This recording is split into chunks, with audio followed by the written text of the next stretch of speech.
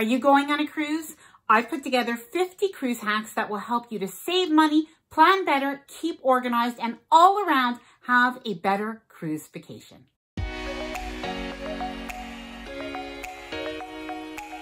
Hi there, I'm Ilana from the website lifewellcruise.com. Welcome back to my channel. Now in this video, you heard me right, I am going to be sharing with you 50 cruise travel hacks that will help you plan a better cruise. Now, some of these might be things that you've heard before, but others are probably going to be things that are absolutely new to you. Now, before I get started, there's a couple of things I wanted to mention. So firstly, grab a coffee or a drink or a glass of wine because, well, I'm going to try to go as quickly as I can, but I really want to give you all of the information. And secondly, if you enjoyed this video, please do give it a big thumbs up. I appreciate it. And please consider subscribing to the channel if you like cruise tips, cruise vlogs, and well, cruise related content like this. Let's get started. So let's start with some cruise packing tips and some cruise packing hacks. Now behind me, I have a lot of items and in front of me too, so I can try to show you as much as I can. So first things first, you've probably heard of packing cubes. Over the last couple of years, people are really using them a lot.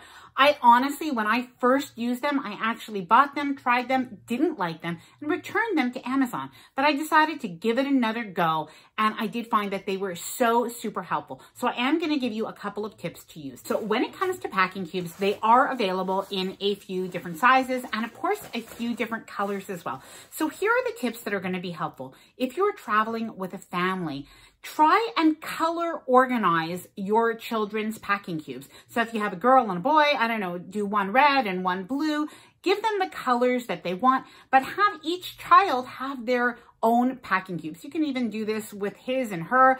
It doesn't matter, but try separate packing cubes just to keep organized. Another tip is that when you get to your cruise or even when you get to your hotel, you don't actually have to unpack all of the things that are inside the packing cube. In some cases, you could just simply unzip the packing cube like this, and you can actually place the whole packing cube into your drawer or onto the shelf, and it can have things, whether it's underwear, bathing suits, shorts and t-shirts, and of course there are larger ones, but you actually don't really have to fully unpack all of your items this way. I found this really helpful on our last cruise, where it really took us less time to unpack and less time to pack back up at the end of the cruise.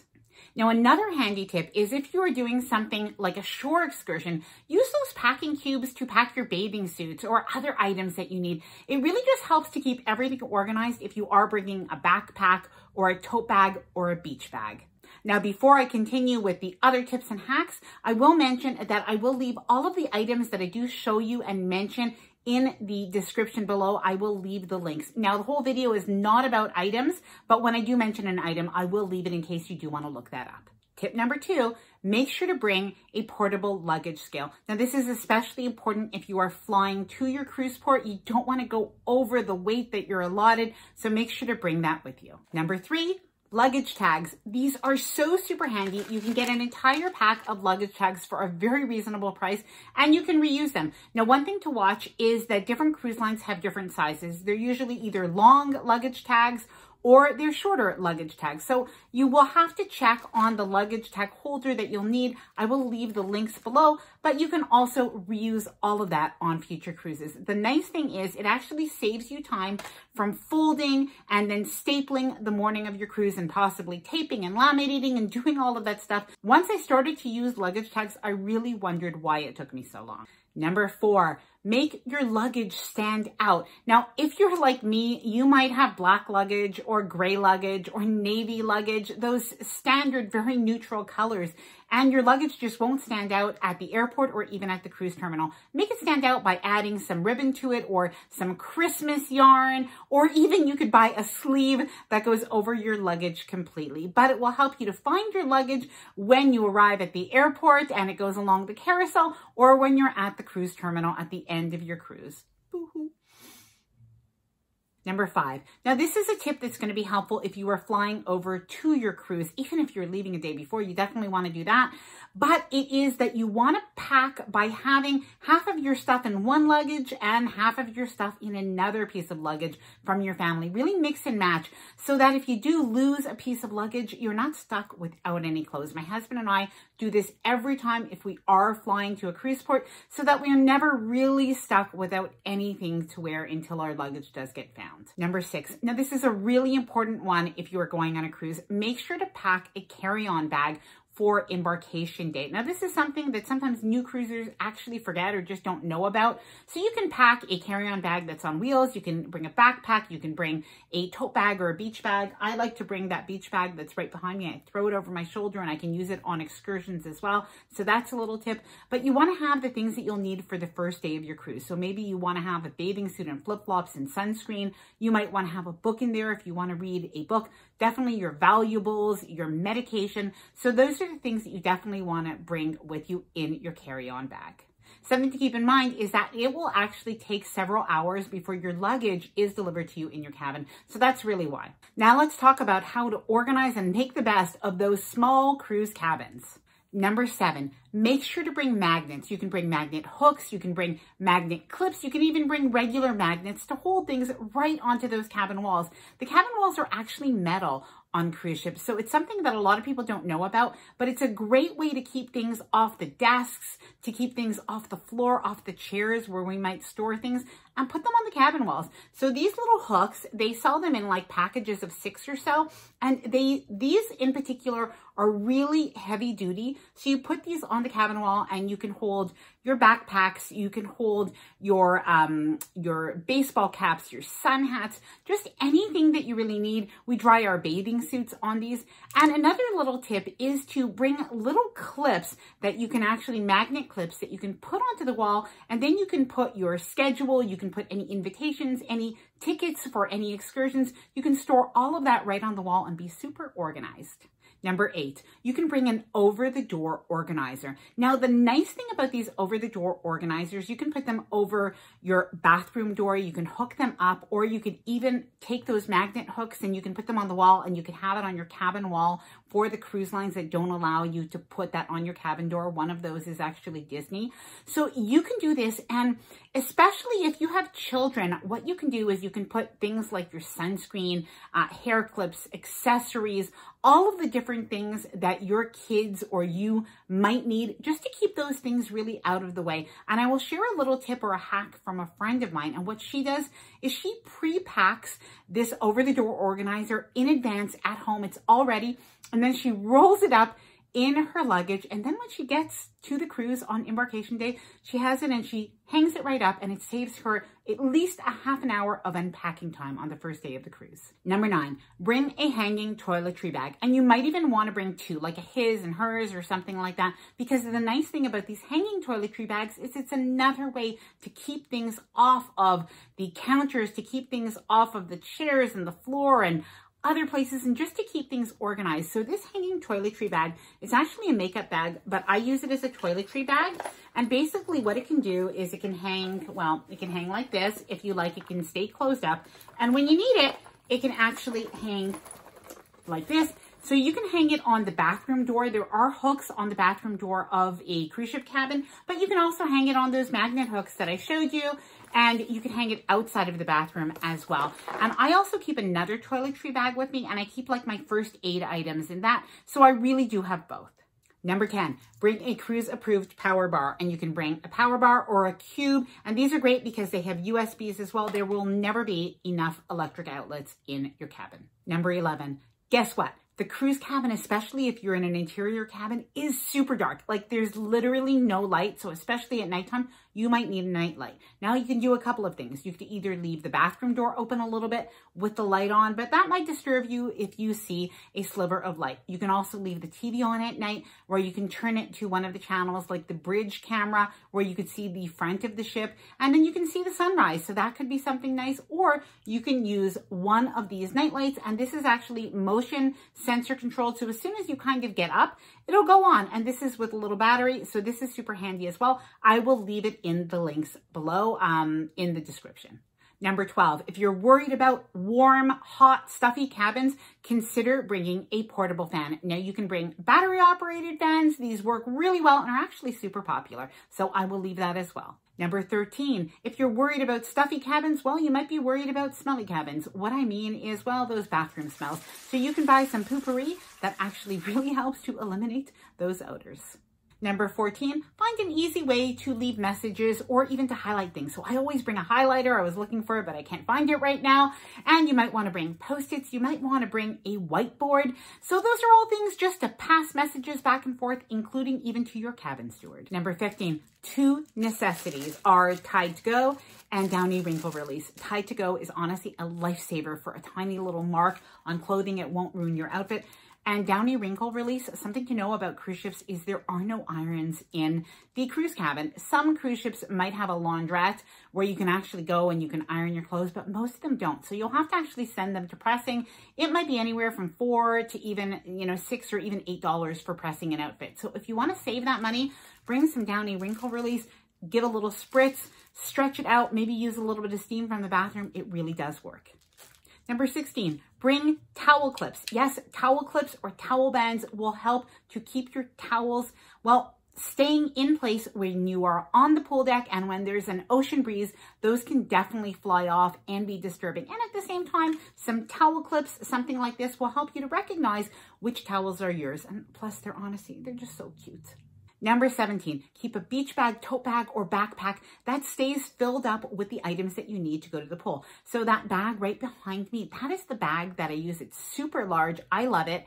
So what I do is I put my flip-flops in there that I want specifically for the pool. I also leave a book that I'm reading or a magazine. You can put your sunscreen, your sun lotion, lip balm, any of those things that you're going to need while you're at the pool. Just leave those in there and hang them on that magnet hook. That's also great for when you're going on shore excursions, and it stays prepared for when you have those beach days. Now, these cruise hacks are going to save you money on your cruise. Please let me know so far if you're finding these cruise hacks helpful. If you have other tips, let me know in the comments below. And if you are liking this, give the video please a thumbs up. I really do appreciate it. So let's go on to what cruise hacks are going to save you money. So one of the best ways to save money on a cruise is to save money before your cruise. So when looking to book your cruise, have a window of time, ideally of, even between 2 and 4 weeks is even super helpful.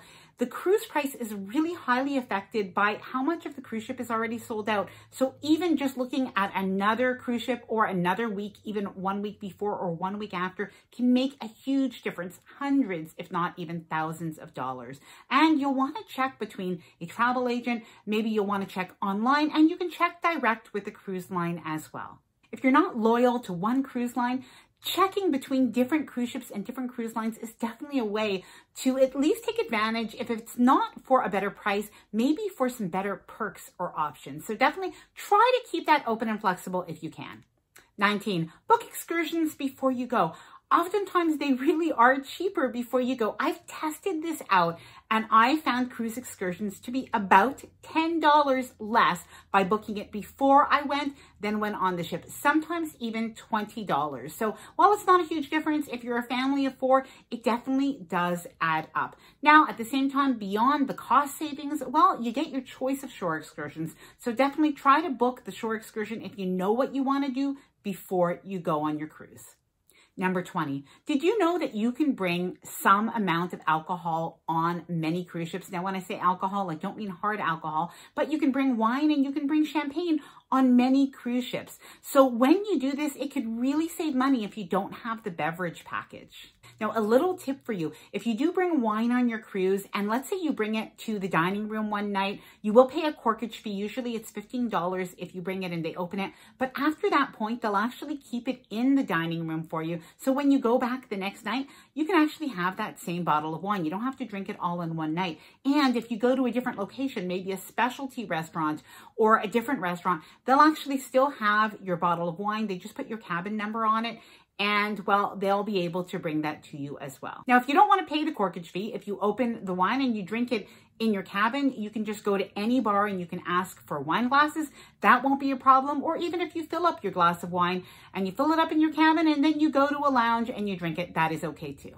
Number 21, this is a great tip to get specials on your cruise ship. So definitely look, once you're on the cruise ship on that very first day, I want you to check for those spa specials. That will happen even sometimes later on in the week, but if you book them on the first day, there will be a better deal. As well, sometimes you'll have specialty restaurants that are actually cheaper either on the first day, or they're cheaper if you book it right on the first day. So definitely take a look at all of those packages and see if they have any special promotions that are available on that first day. Now, another way to save money when you are on your cruise is, well, there are some ways to save money on some drinks. So again, if you don't have the beverage package, take a look out for any drink of the day specials. Oftentimes the drink of the day might be as little as $6 to $8 instead of $9 to $11 per day. So that definitely does make a difference. They may even have a little happy hour time where at a certain bar, you can have 2-for-1 drinks. And another way to save money is if there is a special drink and it comes with a souvenir glass, sometimes if you don't take the souvenir glass, it will actually be $2 cheaper per drink. That definitely does add up. Oh, and I forgot to mention, if you do like free drinks, champagne in particular, or sparkling wine, oftentimes the art auction will have some days where they have a champagne art auction. So if you do like that, you can head to the art auction and you can have a glass of champagne. And sometimes at the captain's night or maybe at the past passenger party, you will have free drinks as well. So definitely take a look for that as well. Number 22, some shopping tips for your cruise. Now, whether you're looking for souvenirs or you're looking for some items, maybe some pieces of jewelry or some other things that you want to bring home from your cruise. So don't take the cruise line prices that you see in the shop. Don't take them at face value because they definitely will have sales. So first of all, check your cabin. Sometimes you will actually have coupons that are left in your cabin. These might be promotions from the travel agency that you've booked with. So in some cases you will have that. Take a look. You might even have like a 10% discount, or maybe you're a past passenger on a certain cruise line and you will have a discount. So especially if you're looking at something like jewelry, this will actually make a difference. At the same time, in the shops, they may have a 10% or a 20% discount on certain items, maybe all of the gold or all of the Tanzanite, or, you know, a certain alcohol if you buy 2-for-1 or something like that. So take a look at all of those promotions, but also ask the staff in those stores if another day, if it's going to actually become, well, even less expensive. Now, we did actually have, well, we got a very, very good deal on a Gucci watch a couple of years ago. And the shop, the person who worked in the shop was nice enough to tell us that on a certain day of the cruise, there would actually be, I believe it was 30% off. So it really did make a big difference. We also had an additional 10% off. So that really made a difference. So definitely ask the shopkeepers. Also, you'll want to watch for at the end of the cruise, usually the day before, there'll be a little bit of a liquidation special. They may have this in one of the main dining rooms. Now, something to watch for is if you are looking for t-shirts and things like that, it won't be actually the ones that you see in the store that are for sale, that are liquidating. It could be things from like past cruises. So maybe it's Alaska t-shirts and now you're on a Caribbean cruise, or it could be items that they're just really not selling anymore in the store. So it may or may not be a good deal for you. And finally, there are the $10 sales that cruise ships have that actually have pretty good items, I think. So whether you're looking for a shawl to cover your shoulders, or an evening bag clutch, or a watch to just wear, maybe on one of the islands you need a cheap watch to wear, you can look out for that. They're $10, those items, and some of the days they'll actually have a special where if you buy 6 items, it'll be $50 for 6 items. So just something to mention. Number 23, this is like the best deal of all, and so many people think that it's maybe too good to be true. Well, it's booking your next cruise on board. Yes, if you book your next cruise on board, the cruise line will actually give you either an onboard credit to use on that cruise, so to lower the price of your onboard account that you already maybe have spent money for, or on your next cruise. It does depend on the cruise line. But honestly, on some cruises, we've like gotten $250 towards our next cruise as an onboard credit. Definitely worth it. And at the same time, the deposit that you put on your next cruise is actually lower than a regular deposit. So it's definitely a win-win. You can still have that go to your travel agent so that when you get home, your travel agent can help you with it. And if you don't actually want to book your next cruise because you're like not sure what your date is, or you still have to ask for maybe permission, you have to ask for that vacation time for whatever reason, you don't actually necessarily have to book the cruise. You can actually put a deposit down on a future cruise and pick that date later on. So all things to mention, but definitely make sure to look at booking another cruise once on board. easiest way to save money on a future cruise or on the cruise you're on. So we're pretty much halfway through now, so it is time for me to have a little drink. So I hope that you're maybe having a little drink, or perhaps you've put this on pause and you've come back later. But let's talk about the first day or the embarkation day tips that you need to know. So first of all, that embarkation day is the most exciting day, but it can be very tiring and it can be really crowded. So one thing that I want you to do is look for an alternative place other than the buffet to eat your lunchtime meal. So rather than heading to the buffet, look for the main dining room that is probably open for lunch. It'll be so quiet, people don't realize it. The lunch will be really good. You'll sit down and you'll be served. There are also alternative casual restaurants. So on an Oasis class ship, maybe you'll want to go to Central Park Cafe. It is really good. Or on a Royal Class Princess ship, you might want to go to Alfredo's, a sit-down casual Italian restaurant. Most people don't know, so keep that quiet. Number 25, don't forget on embarkation day that is when you're going to want to bring wine or champagne in your carry-on bag. So don't pack it in your luggage, because if it breaks, oh my gosh, what a mess. So bring it on with you on your embarkation day. Do check with your cruise line just to make sure what their policy is. But if you bring champagne, it could be really nice to celebrate that sail away with champagne in your cabin. Now what you can do is just head over to any of the bars and ask for champagne glasses and bring them to your cabin. Don't forget to bring a corkscrew, a little travel corkscrew with you as well. Number 26, here are a few handy things to know about the first day of your cruise, what you want to do right away. So firstly, if you can get to your cabin, drop your items off as soon as you can and put your valuables right away in your safe. Charge your phone while you go to the bathroom, get freshened up, put on a bathing suit if you're going to head over to the pool, and then plan to go and explore the ship. Once you explore the ship, don't forget to plan for your e-muster or your muster drill at whatever time you are going to do that. And whenever the time is right, try to unpack quickly when you can so you can really enjoy that first day and first evening. Number 27, at some point you will meet your cabin steward. They'll come and they'll say hello. They'll ask you if you have any special requests. Try to request some extra hangers. Honestly, you can always use extra hangers. There probably won't be enough already. So ask for some extra hangers and they'll leave them there. Hang as much as you can, because that will really keep the wrinkles out of your cruise clothing as well. Number 28, make a plan for the sail away. So whether you plan to take in sail away at the sail away party on the top deck, or you plan to maybe meet friends for sail away, and maybe you plan to go out on your balcony and have that champagne, or maybe have a little bit of music. If you put a little bit of music, don't put it too loud. Other people will be disturbed, but definitely make a plan for sail away and take it all in. It is amazing. Oh, little tip, before sail away, make sure to put your phone in airplane mode. Now let's talk about some hacks that will help you to avoid seasickness. So firstly, you want to actually try to book a cabin if you can that is as midship as possible. That good cabin location is going to probably be your best bet in avoiding seasickness, at least when you are in your cabin. Number 30, this is a really good tip and hack, and it's totally natural. Well, green apples actually will help settle your stomach if you get a little bit of motion sickness. And it's really a crew tip. They use it. This is how we learned it. It absolutely works. So what we usually do is on the very first day, we head to the buffet and we'll grab a couple of green apples and we'll keep them in our cabin just in case, because honestly, if that ship starts to rock, everybody is looking for those green apples. Now, other things that you'll want to do if the ship is a little bit rocky and you're feeling some of the motion is, if it's during the day, try to head to like as mid an area as you can where there's open, fresh air. So like at the pool deck, that is a really good spot. Now, some people will say that you could look at the horizon and that will be helpful. In our experience, it just really hasn't helped, perhaps because our eye has been drawn to like the waves. So that hasn't been helpful. My own tip is to avoid looking at the water, but let me know if this has happened to you. What works better for you, looking at the horizon or avoiding the water altogether? Please let me know your tips in the comments below.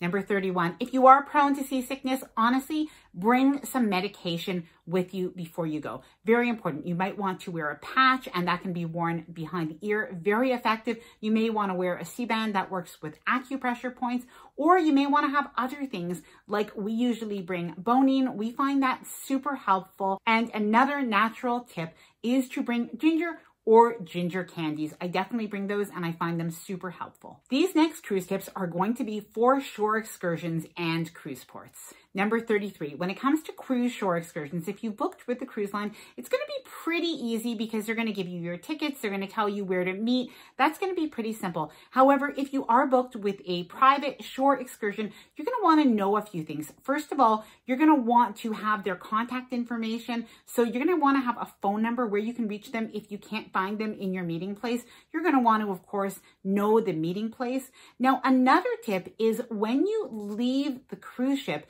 is that you may be on island time or you may be on cruise ship time, and that might actually be different. So find out when you are booking that shore excursion, what time that is on. That actually happened to us when we were in Belize. We were booked on island time with the shore excursion company. It was private, and yet the cruise ship was staying on cruise ship time. So that is really important to know. Number 34, this leads me to a very good tip a lot of people use is they bring a watch that's just a really simple watch that they wear that they keep on the cruise ship time so they make sure that they get back on time. Number 35. Now, if you are somebody who, when you leave the house in the morning, maybe you can't remember, did I lock the door? Did I not? Did I turn off the stove? Did I not? If you have those thoughts, then you might even wonder about, oh my gosh, what was the all aboard time? Did I get it right? Did I remember it right? I get like that. So what I do is I take a picture of the placard when we leave the cruise ship. It will say, all aboard, and it says the time for the crew and it says the time for the passengers. So it might say crew 4 o'clock, passengers 4:30. I take a picture of that with my phone so that later on, if I ever second guess myself, I have it. Number 36, if you are taking a taxi or if you're Ubering and you're leaving from the cruise port, consider walking about a block away because you'll just have a better chance of finding a cab or an Uber, and in some cases, it might actually be cheaper. Number 37, have you ever wondered what to do in a cruise port and you want to take it easy, but you want to go somewhere to eat or maybe to a local beach, and you're just not sure what to do, even if you researched already? Well, what you can do is you can actually ask one of the members of the staff. So you can ask somebody who works in a shop or maybe one of the entertainment staff, somebody that you've met, and you might want to ask them what they do in that cruise port. Now, I say the shop staff because oftentimes they actually have the days off because the shops are closed when you're in the cruise port. So oftentimes what they do is they will actually go out to eat in an island, and they'll go to those places over the period of months. So I figure if they go to those places and if they've been safe to go, chances are that they are pretty safe for me as well. Number 38. Now, if you're in a port and you maybe don't want to eat lunch in a cruise port, what you can do if you have a very long day is you can actually come back to the cruise ship to eat. So take a little bit of a break, eat at one of the cafes or in the buffet, and then head back out again. Or you can make it a day where you leave early from the cruise ship, maybe in the morning time, and you come back maybe at 2 or 3 in the afternoon, and you can eat a late lunch, and then you can avoid maybe eating on the island if you don't want to. Number 39, when you are off on a cruise excursion, whether it's sightseeing or on a beach, always pack a few things, well, just in case. So some of the things you'll want to pack is some extra comfortable shoes. I usually actually just pack an extra flip-flops just in case my shoes just aren't that comfortable, or maybe I get a blister. I can always change to a flip-flop. That's super easy. I put it in my tote bag or my beach bag. You'll also want to bring a refillable water bottle. That's definitely something that you need when you're on an excursion. You also would want to bring, especially if you're a woman, you might want to bring something to cover your shoulders. So you might want to bring a shawl, a scarf, or even a light cardigan. Whether you might go into a religious building and you'll need to cover your shoulders, it'll be the decorum, or sometimes you go into a store and it's really air conditioned and it makes such a contrast from the heat that is outside, and you do want a little something to cover your shoulders. Number 40, make sure to bring your own hand sanitizers or little paper soap sheets. So don't rely on other places, on stores to have that sanitizer. Bring your own when you are on shore excursions or in the cruise port. Now we're almost there. If you are still with me, grab a drink, have a sip, and let's keep going. We've got 10 more. Now we're going to talk about disembarkation or debarkation tips. I hate debarkation day, the last day of the cruise, but there are some things that you need to know before you get off the ship just to make sure that you don't make any of those last day mistakes. Number 41, don't leave your packing up until the last minute. You really don't want to be up all night, the last night of the cruise, because you haven't packed your things in advance. So some things that you can do is you can gather your laundry during the cruise. You can bring like a mesh laundry bag. I will leave a suggestion in the description below, a link for that. So you can actually like put all of your dirty laundry together during the cruise, and then you can put that into one of your suitcases. So one of them filled maybe with the dirty laundry.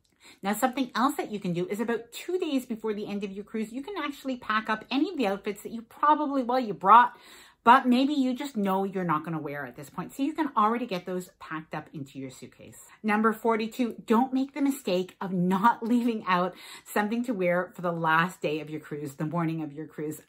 A few people do this. You will notice this on disembarkation morning. And also don't forget sleepwear.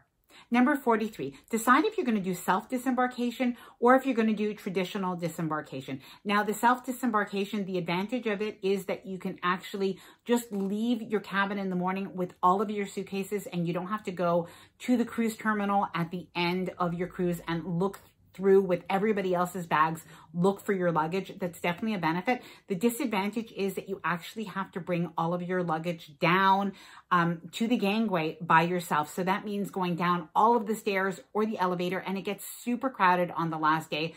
And there is no help for this. So don't rely on the crew to be able to help you with this. The idea, if you need the crew help, is you do traditional disembarkation. For traditional disembarkation, they will give you a time at the end of your cruise to put all of your items out outside of your cabin door. Don't forget, like I mentioned, to keep sleepwear, clothing for the morning of, and of course your toiletries and medication, those important things. Number 44, make sure to do a sweep of your cruise cabin to make sure that you didn't leave anything. So some places to look, of course, are your plugs, but something else to look at is look in your safe. Do a sweep with your hand. Maybe you left some earrings, a ring, or in my friend's case, what happened to her is she had her kids in an adjoining cabin to her. She didn't check their safe, and her son actually left his glasses inside the safe. She was really surprised he would put his glasses in the safe, but he did, and she never did find them. Number 45, this is super important. Do not leave the bill or your invoice until the last morning of your cruise. If you notice a discrepancy, if there's something you need to talk to guest services about, the line will be horrendous. So you definitely don't want to do this. You don't want to have that delay on the last morning of your cruise. Ideally, keep an eye on the tab on your invoices day by day, but definitely by the day before the last day of your cruise.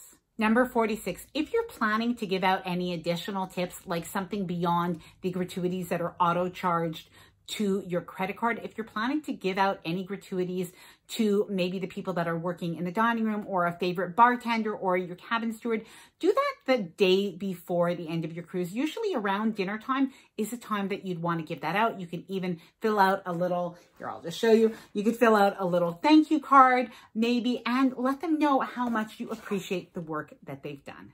Number 47, there's almost nothing that helps crew members out more than when you actually fill in comment cards or you fill in a survey and you mention their name. It really helps them to move up in the company. It helps them to get bonuses, things like that. So definitely, if there is a staff member or 2 or 3 or 5 that really stand out for you, fill out those comment cards, put them in. And if you're going to be filling out the survey online after your cruise, then take note of their first name and their last name, if you can, and their position on the cruise ship. Now, I have a few more cruise tips to make your cruise extra special. So one of those things is don't feel that you need to actually get off the cruise ship when you are in a port of call. Now, many times you'll want to do that because you'll want to travel to that place and visit, but sometimes maybe you visited before. Don't feel bad if you want to stay on the cruise ship and make that your own sea day. This is especially the case if you need an extra day to relax or if you want to take advantage of those spa specials. Oftentimes on those port days, the spa is a little bit more empty, and they will definitely have some better prices or some better specials and promotions for you. Something else that you might want to do is if you just are on a cruise ship where there's a lot of things to do on board, maybe it's water slides, zip lines, race cars, different things. On that day when so many people are off the cruise ship, that is a day that you could actually have the cruise ship almost to yourself, and you definitely take advantage of really being on that resort at sea in port and just have the very best time. If you have done that before, or if you're thinking of doing it, please let me know in the comments below. We've done it before and we've really loved it, and I'd like to hear from you. Number 49, if you're planning to go to one of the specialty dining restaurants and you're not actually sure which night you should go on, then what you can do is you can head over to the main dining room and you can see if you can find out what menus are coming up for future days. So maybe there are different theme menus, maybe there are different nights where you may like things more or less. So you can kind of try to find that out. Sometimes you can research before by joining a Facebook group for that cruise ship or for that cruise line, and other people will post what nights the different menus were. So you can find that out, and this way you can make the best decision for which night you'll go to a specialty restaurant. You might also want to check the specialty restaurants if they're available and open during the day. Sometimes during the day, it's significantly cheaper than in the evening time, and it's definitely an excellent meal. Number 50. Now, these are extra things that you may want to bring. They're definitely not cruise essentials, but they are things that can be helpful on your cruise, and you may just want to bring them. So here are the few things that I think might just make your cruise extra special. One of them is to bring binoculars. If you're heading to Alaska in particular, bring binoculars, almost a necessity. But if you're in the Caribbean or somewhere else, bringing binoculars, you might actually see marine life that you would never be able to spot if you didn't have those binoculars. Another tip is to bring snorkel gear. If you think that you're going to go on a catamaran snorkeling trip or any other snorkeling trip, or you're just going to head over to the beach, bringing your own snorkel gear will be cheaper and, of course, probably more sanitized than if you use it from a company or a rental company. Also very handy is to bring a portable charger. We bring this and we just find it super helpful because, well, our phone just doesn't get charged and stay charged the entire day. So we're actually able to charge 2 phones at the same time if we want to. I can throw this even into my bag and have my phone charged while I have it in my hand. It really, really works. And I definitely think it's almost a cruise essential. Now, this one might seem a little bit silly, but bring along a selfie stick tripod, well, a Bluetooth kind. And the reason for this is even if you're not a cruise vlogger and you're not a travel vlogger, you don't have to be to have this. It is really just so handy. One of the reasons is if you want to take pictures of yourself or yourself and your family, or maybe you and your boyfriend, girlfriend, whatever.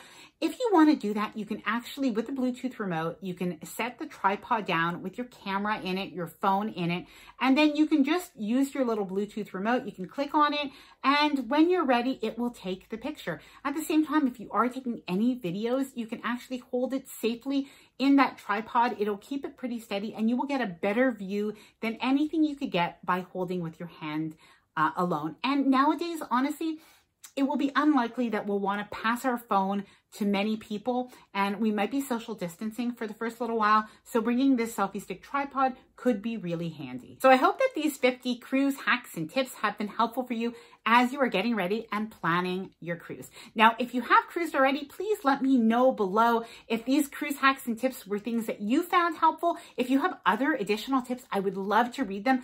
Please let me know in the comments below. If it's your first cruise, please let me know. Say first time cruiser, let me know in the comments below as well. I would love to hear from you. Now, if you did like the video, please do give it a big thumbs up. I really do appreciate it. And of course, please subscribe to the channel if you haven't done so already. Well, bye for now and happy cruising. Phew, that's over. Time to finish my drink.